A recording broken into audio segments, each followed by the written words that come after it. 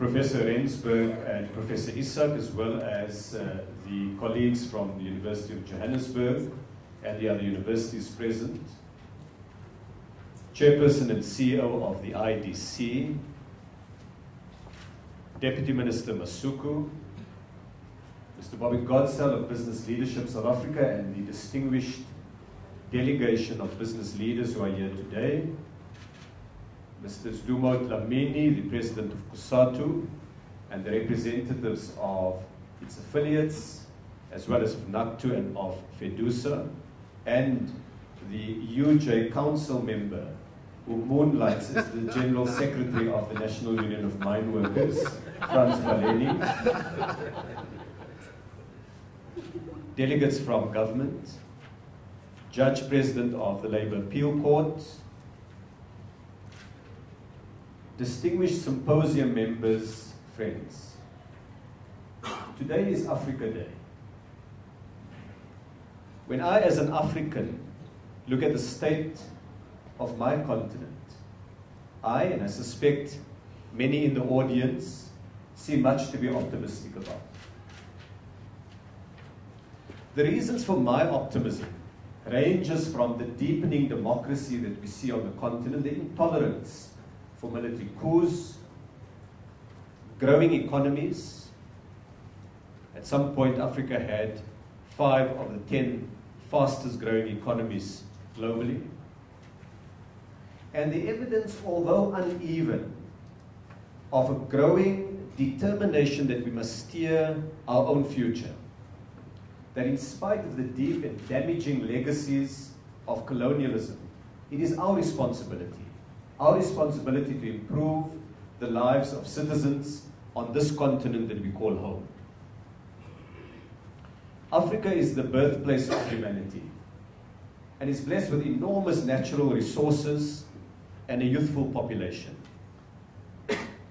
If the complex reality of 52 political units that are the nation states bequeathed to us by the map makers from Vienna, Paris, and London can be harnessed for inclusive growth and for development, then with its natural beauty, the vitality, the resilience, and the humanity of the people of this continent, then our continent can feed its people, contribute to the knowledge base of humanity, and use science, technology, social mobilization, and good governance to promote social justice and to make this not only the cradle of humankind, but the best home of humanity.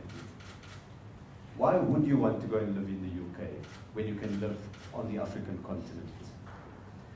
Africa Day is an opportunity to reflect on how best we achieve the vision for the continent that has been articulated so eloquently by thinkers, leaders, writers from the 1950s.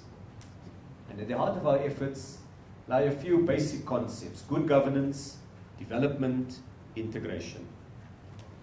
But recently we saw a wave of xenophobic violence and anger directed in some South African townships against migrants mainly from elsewhere on the continent. It struck me as I visited factories and engaged with community members that there were 2 discourses taking place. Please and here. On the one hand, and I won't enter my PIN number. On the one hand, many workers, young people, and unemployed citizens had real fears. Fears about competition for jobs, for ownership of shops, for access to housing.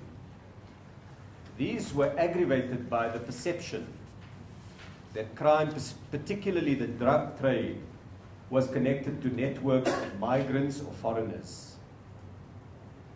The simple answer to the frustrations was, send back the foreigners or we will. So that's the one discourse. On the other hand, Many public commentators pointed to the spirit of Ubuntu, the role played by African countries in our liberation struggle, as the rebuttal to that xenophobia and the fears.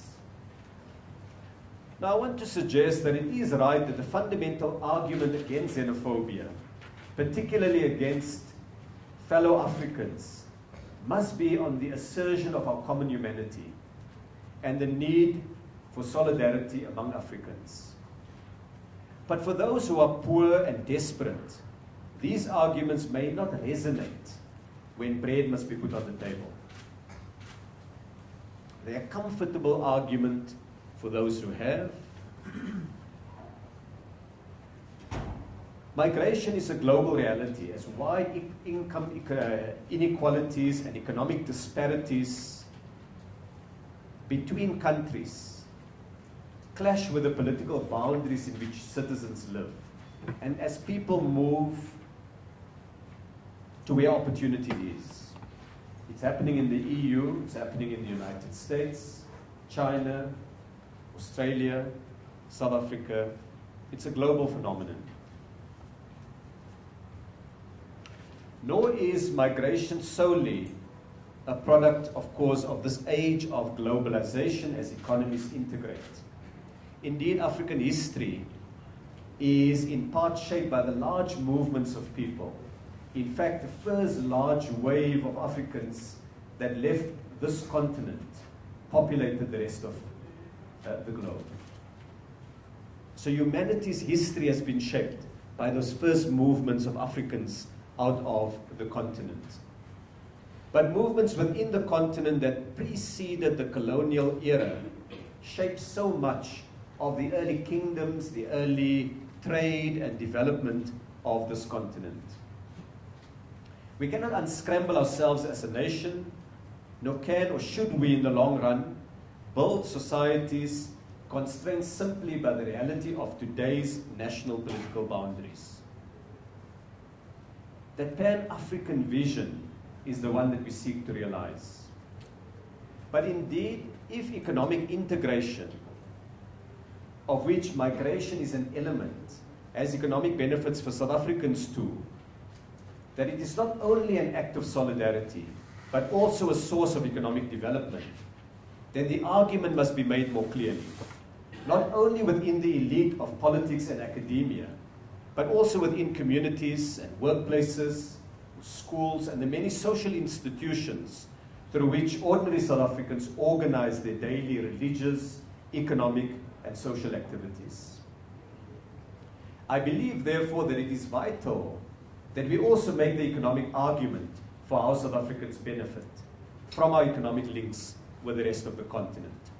Why a narrow xenophobia endangers those benefits, and in any event shows how unsustainable it is to seek to disengage economically from our continent. The benefits of economic integration are real. Research that we commissioned shows that 244,000 direct jobs in South Africa are sustained by what we sell to the rest of the African continent. The job's impact is indeed higher because a worker who makes cars that are sold elsewhere on the continent also buys bread that is baked locally, pays rates that keep municipal workers employed, pays taxi fares. Indeed, it is estimated that the direct and indirect jobs impact of exports to the rest of the continent, as well as the multiplier effect of these exports, can be as much as 885,000 jobs in South Africa. Talking of cars, the Ford Ranger bakkie is manufactured in Roslyn in Pretoria. 1 out of 5 of those Ford Ranger bakkies are in fact sold to the rest of the continent, helping to create decent job opportunities here in Gauteng. I recently shared with parliamentarians a few snippets, just examples of the value of economic integration. The largest export market for South African manufactured plastic products, and they're pervasive everywhere you look, you see products that have plastic in them, is Zimbabwe. the biggest market, export market for televisions that are assembled and made in South Africa is Zambia. The biggest market for clothing that we sell outside our own borders is Mozambique. Each of these export markets for these South African-made products are bigger than Germany, China, the United States. We import a large quantity of water used in Gauteng. So if I'm going to have this glass of water now, as I intend to do, half of this water comes from Lesotho. So half of the water consumed by households and industry in Gauteng is in fact imported from a neighboring country.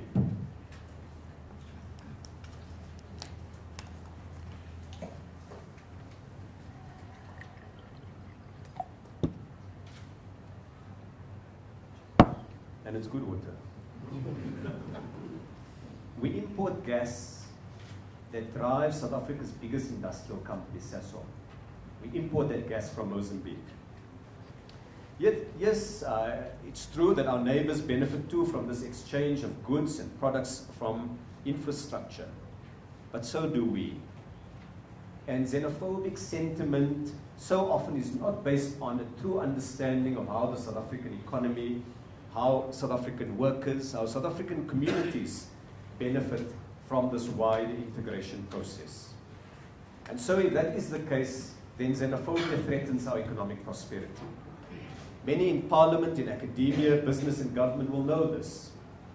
We need to have a dialogue that goes beyond only the leadership of key institutions. The reality is that if we benefit from being part of Africa's economic story, we must have a wider consciousness among all South Africans, or else there's a danger of a consensus of the elite and a growing anger by communities at the perceived or real impact of economic integration and migration. Of course, we need to do much more than simply tell the story better. Regional economic development is important, so that as Zimbabwe and the Democratic Republic of Congo and Mozambique grows, and there are more job opportunities in each of the countries, those who desire a better life are not always obliged to cross a national border in pursuit of it. We need to promote this through concluding the free trade area discussions that would bring together 26 countries, 600 million consumers, and provide the economies of scale in our trade and industrial relationships. We need to do this through fostering regional skills development programs and by implementing coordinated industrial strategy in the region. We need better governance across the continent so that wealth is equitably shared and economies are well managed.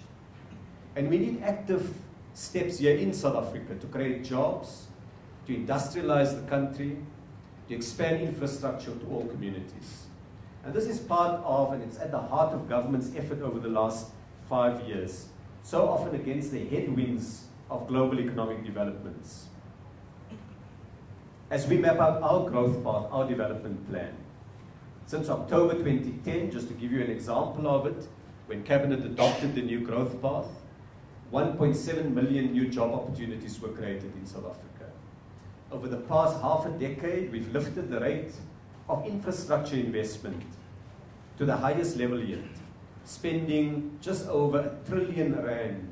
R1 trillion that goes into schools and universities, clinics and hospitals, dams and water pipelines, power stations and transmission lines, roads and the inner city transport that is so frustrating today because pavements and roads are being dug up, but we're laying the basis for integrated transport.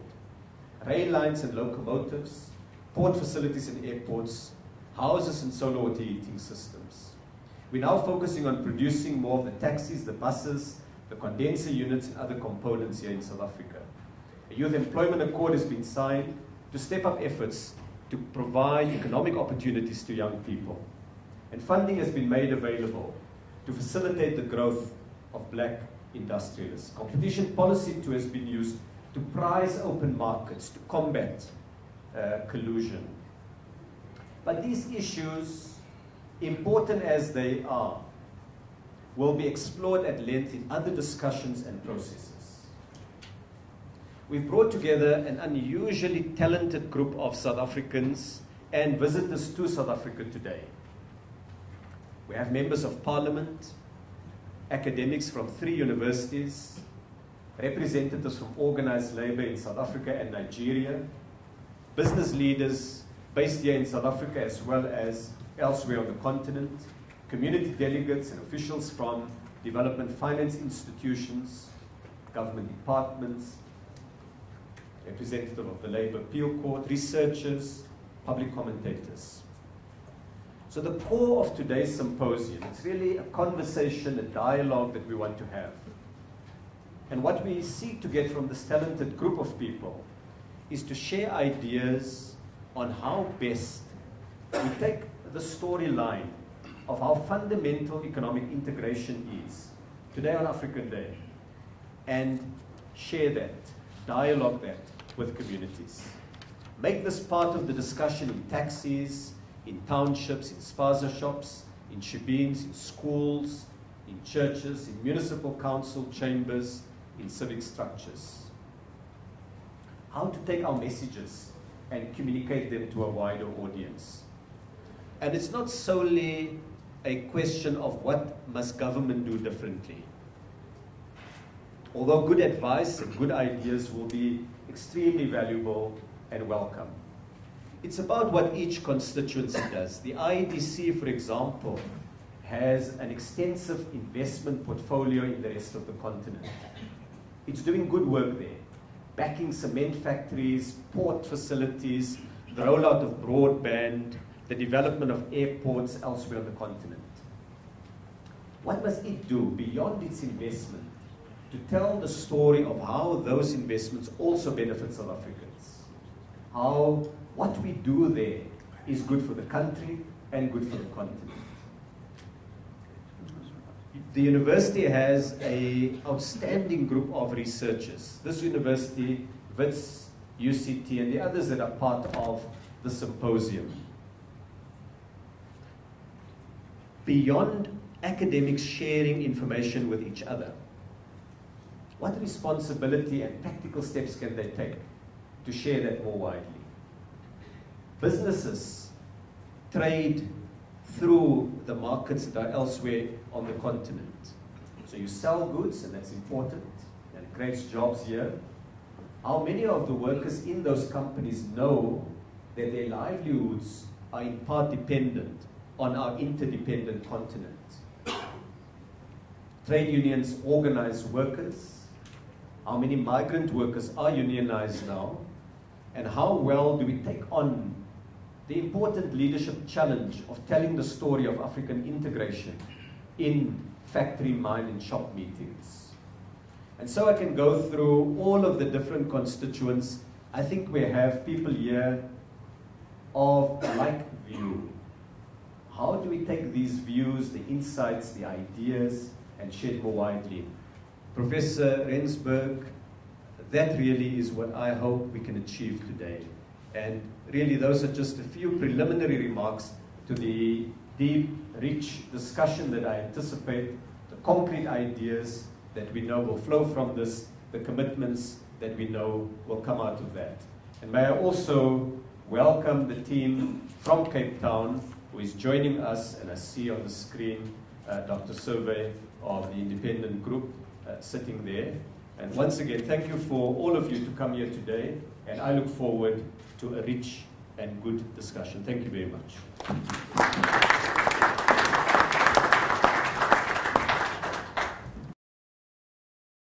The University of Johannesburg. Rethink, reinvent.